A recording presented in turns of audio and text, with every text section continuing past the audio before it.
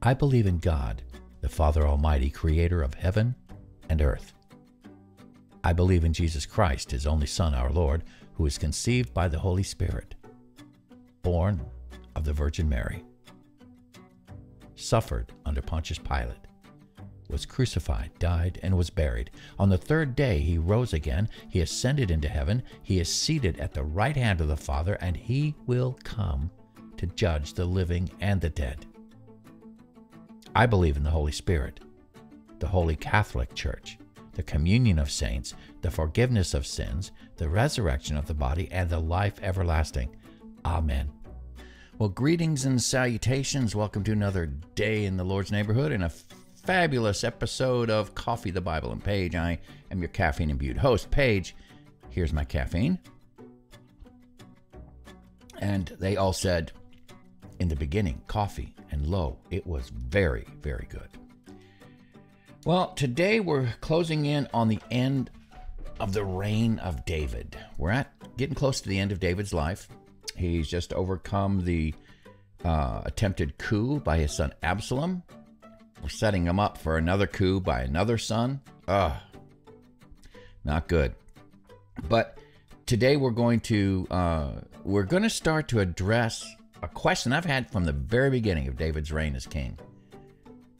His problem with Joab. I just don't understand why he has not been able to oust Joab. And we're going to see Joab flexing his muscles again in today's chapter. And then at the end of this, we're going to come up with a few ideas. Maybe I've come across some resources that have given some thoughts as to why David was unable to get rid of Joab. So we'll give that a shot, see what comes up. But anyway, let's get started with chapter 20. Get your coffee and your Bible and join me as I think with my mouth open. Now, a troublemaker named Sheba, son of Bichri, a Benjamite, happened to be there. He sounded the trumpet and shouted, "We have no share in David, no part in Jesse's son, every man to his tent, Israel." All right, first of all, David has just defeated Absalom. He's coming back to Jerusalem, and Israel and Judah have had this little scuffle about who loves the king more. I mean, it sounds like a couple third graders in a playground fight, but apparently one of Saul's relatives, or at least somebody from Saul's tribe, from the tribe of Benjamin, is not having any of it. And he is going to try to incite a rebellion in Israel. Now, Sheba is a Benjamite, may have been Saul's relative, as I said. There might have been a residual alliance to Saul because David is still wrestling with that. Saul was not unloved, at least by his tribe, the Benjamites. So perhaps this guy thought this was his shot to just sever ties with David entirely. Don't know. But we can see that it's not going to work well. So all the men of Israel deserted David to follow Sheba, son of Bichri. But the men of Judah stayed by their king all the way from Jordan to Jerusalem. All right. So much for this alliance with Israel, right? It looks like they're looking for an excuse to run away from David. David's hold on the monarchy of this nation is very shaky at this point. At the first call to rebellion, they ran away. Just like they ran away when Absalom called them to rebellion. Israel does not. Now, when I say Israel, I'm talking about the northern tribes or southern tribes. I'm talking about everything except Judah, basically. They're looking for an excuse to dump David. So they're not happy with him. So his monarchy wasn't all jelly jams and roses, right? So, gosh, David, you're at the end of your life. And this is something that I can identify with to a degree. He has spent his whole life since he's 12 or 13, aiming at becoming king of Israel because God anointed him to be king over Israel. He's at the end of his life.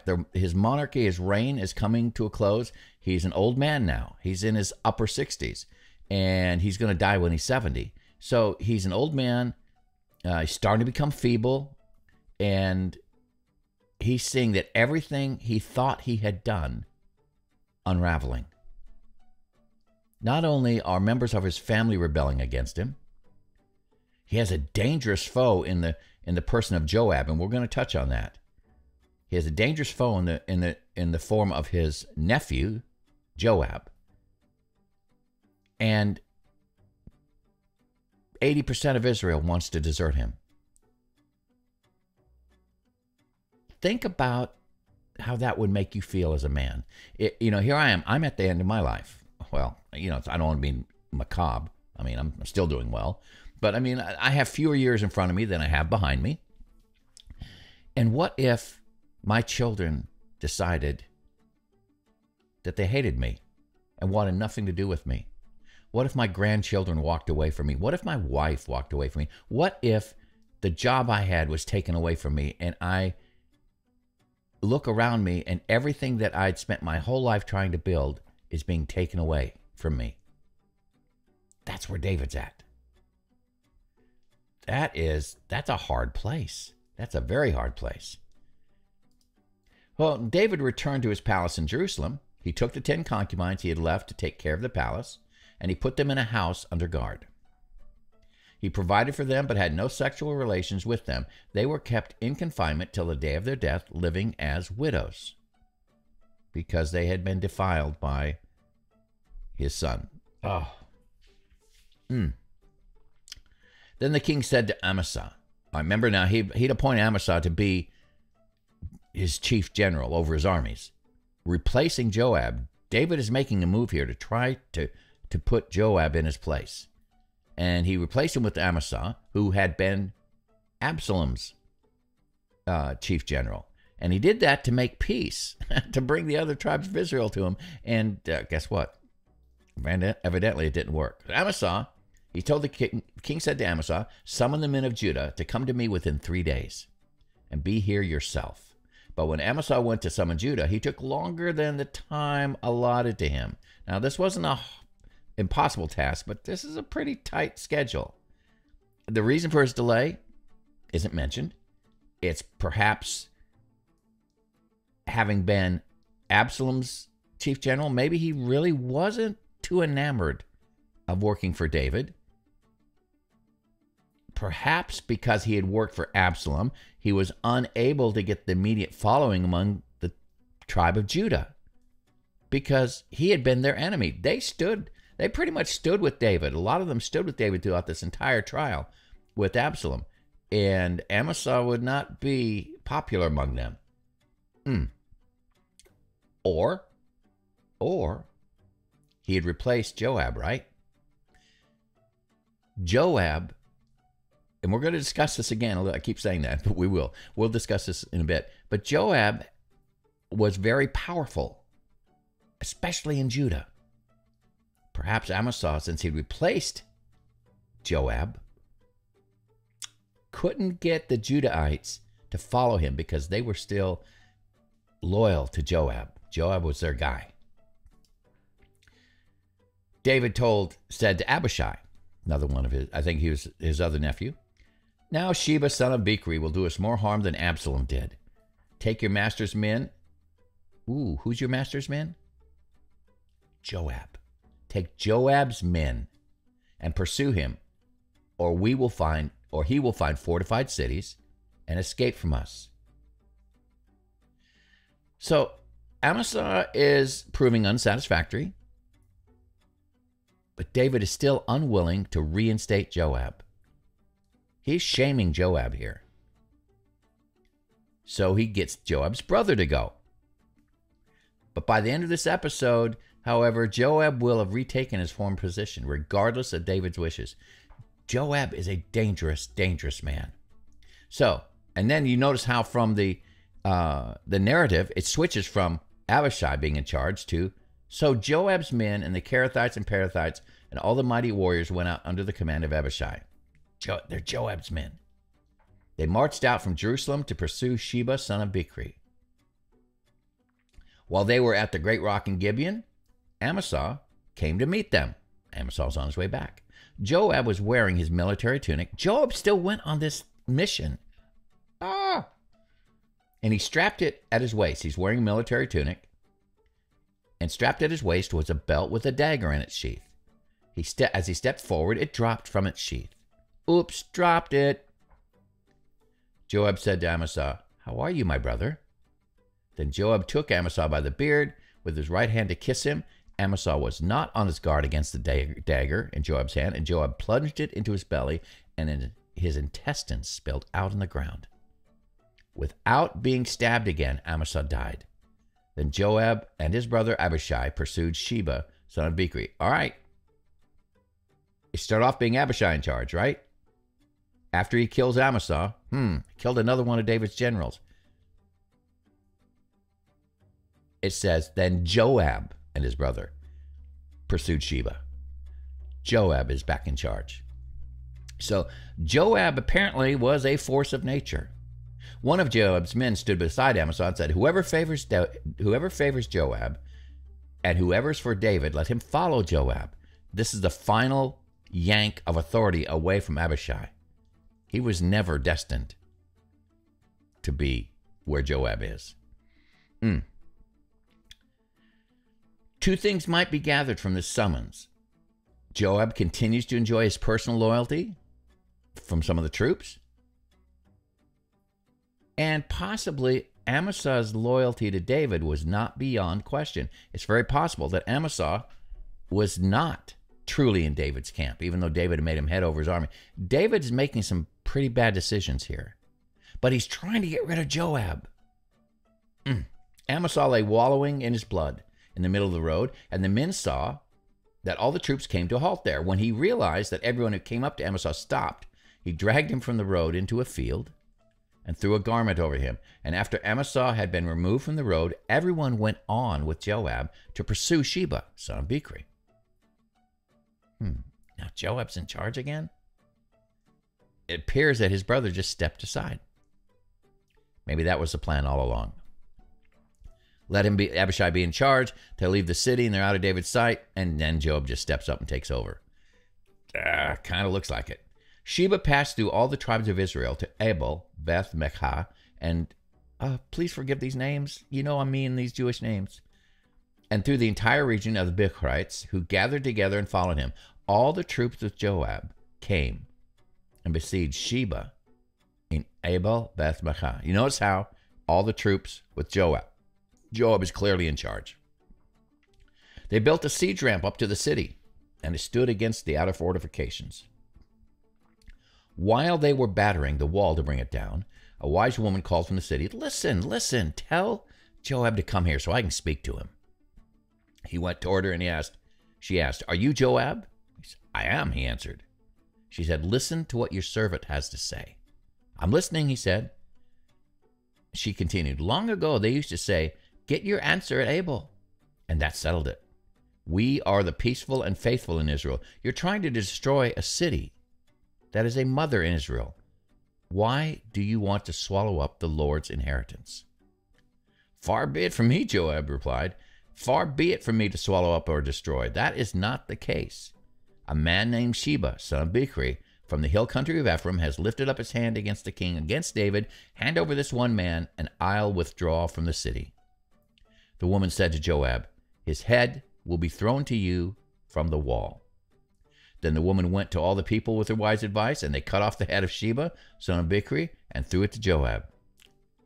Oh, not a good day for Sheba. So he sounded the trumpet, and his men dispersed from the city, each returning to his home. Joab went back to the king in Jerusalem.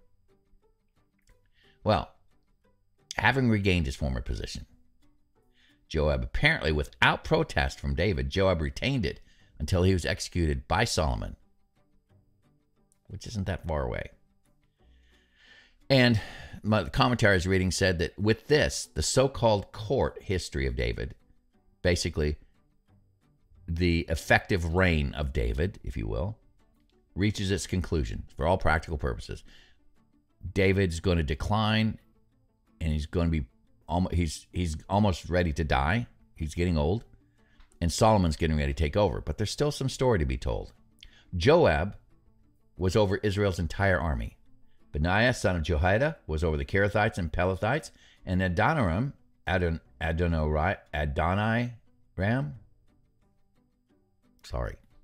he was in charge of forced labor. Now, the Hebrew word, I've been told, for forced labor here and elsewhere is used to describe the hard labor imposed on subjugated people, kind of like what Egypt did with Israel when Israel was in captivity. It looks like Israel is taking on that habit of using subjugated people for forced labor to build things. Again, taking on the trappings of the culture around them. I don't know if that's good or bad. Be bad for the subjugated people, I would think.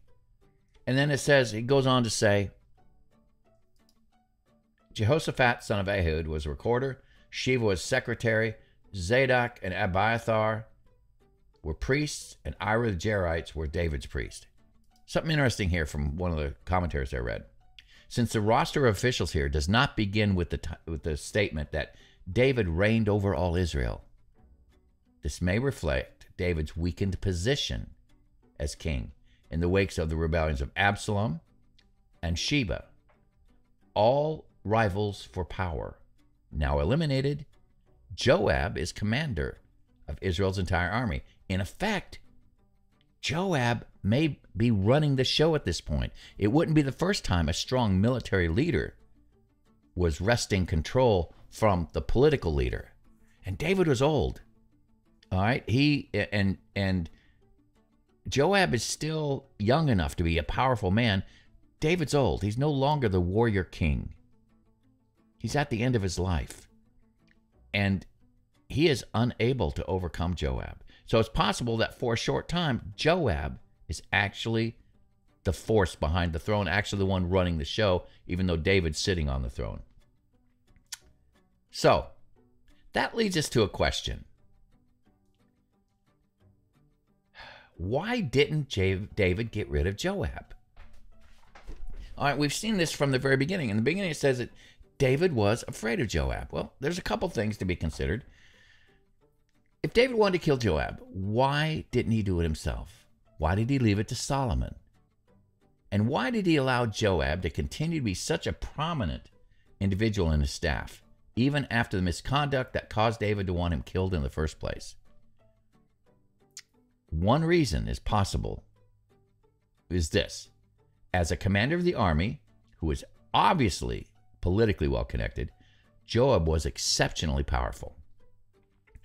He might have been dangerous even to David. Well, part of this might be why David didn't get rid of Joab, Joab's family. Maybe he loved the boy. He was his nephew. But I'm not sure. There's a possibility that as being warriors together, that there's a bond between warriors that's hard to overcome. That's possible. I've seen that.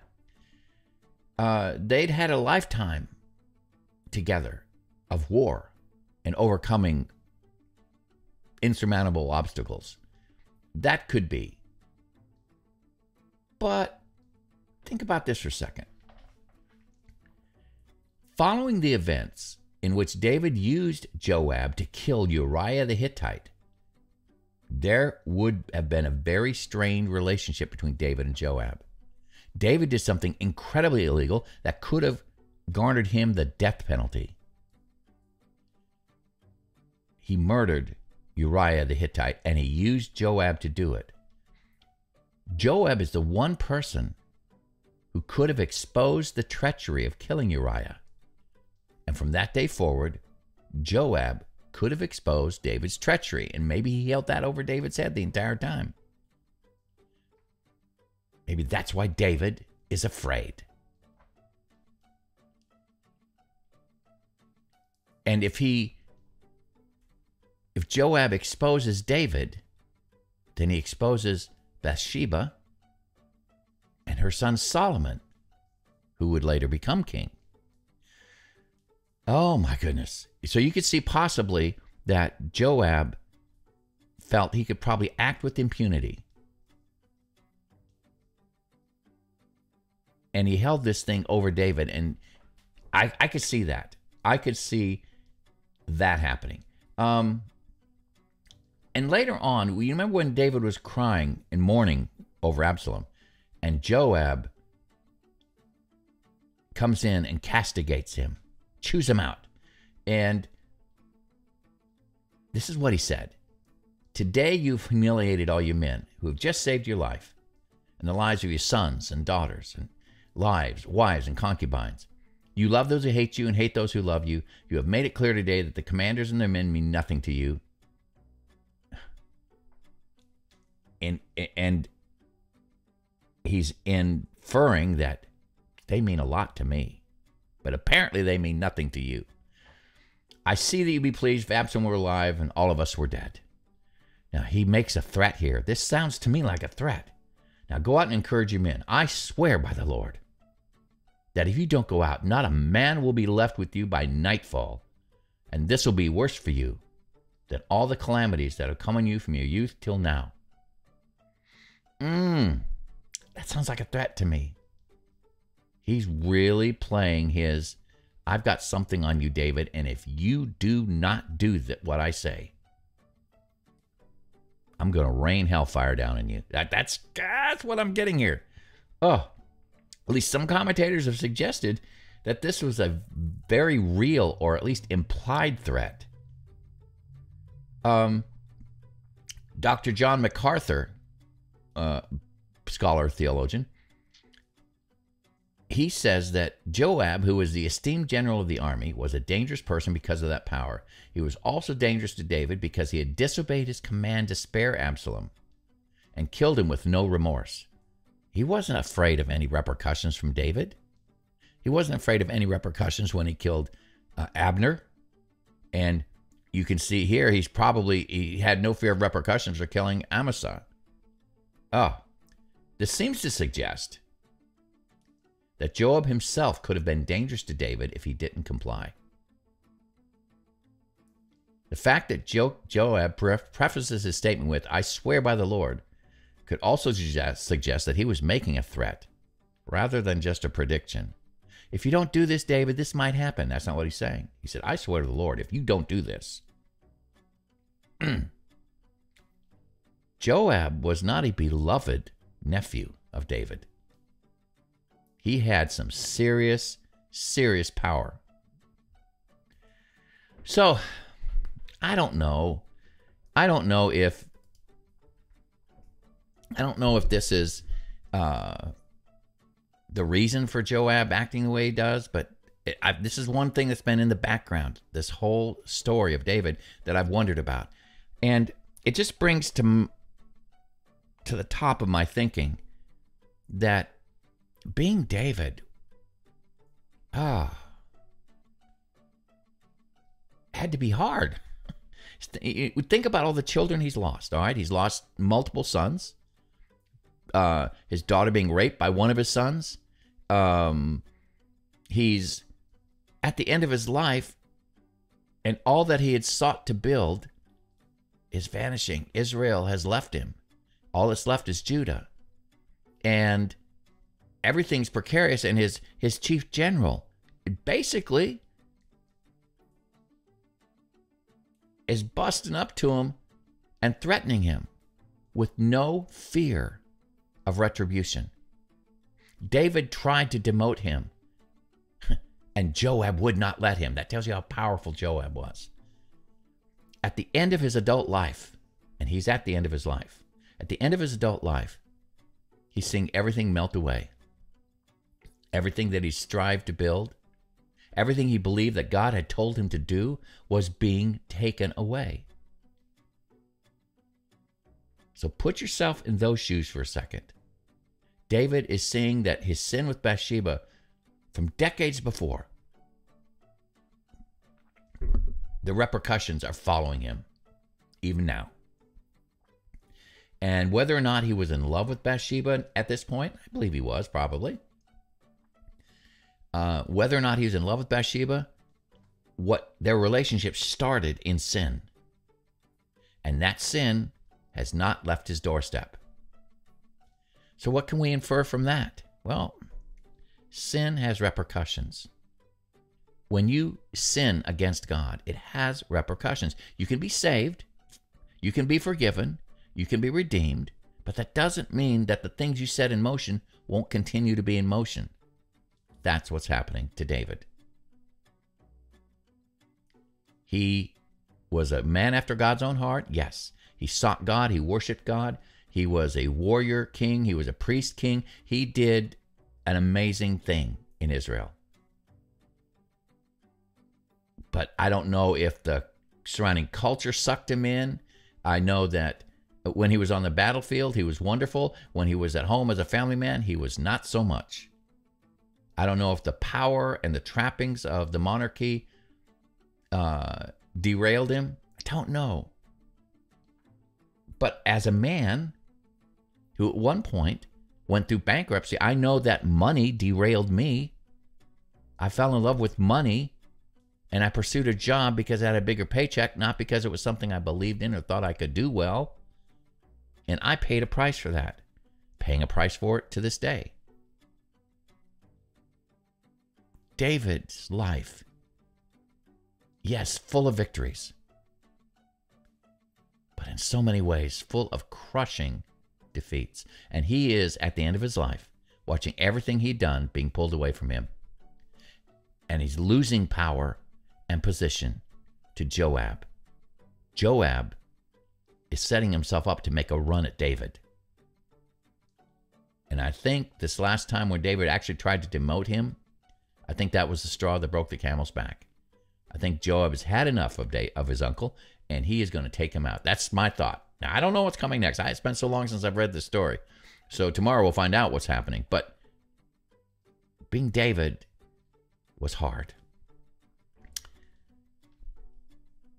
And sin has its repercussions. That's a good place to stop, I guess, or a bad place to stop, depending on your perspective. I'm Paige. Here's my coffee. And you know what? It's still very good. Have a great day. Bye-bye.